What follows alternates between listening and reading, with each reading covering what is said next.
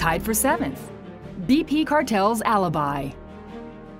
So far, this guy needs no alibi for his racing career. Before coming to Ruidoso, he made his mark with an upset in the Heritage Place Futurity, wearing number 4. BP Cartels Alibi coming up. BP Cartels Alibi, El Duero outside. BP Cartels Alibi takes the Heritage Place Futurity. That victory was worth $440,000, which helped owner Raymundo Villarreal Jr. pay the $50,000 All-American supplement.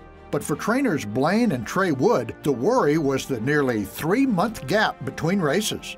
It's hard to take a horse and not have an out.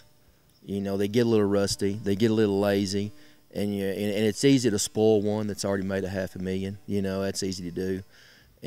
But it worked out well. I think I'm going to give a lot of credit to Trey.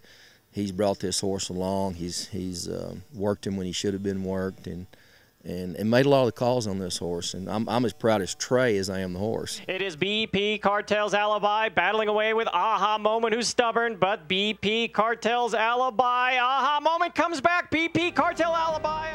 There was celebration among the dead heat winners after the time was hung and a spot secured. Ricky Ramirez was aboard the smallish son of Corona Cartel and My Lady's Alibi, who was a $40,000 Heritage Place yearling. BP Cartel's Alibi carries the usual prefix for owner Bill Price and the futurity hopes of the Wood stable. Our goal every year, if we can keep qualifying for it, well, maybe we can slip up on them. Something BP Cartel's Alibi has already done.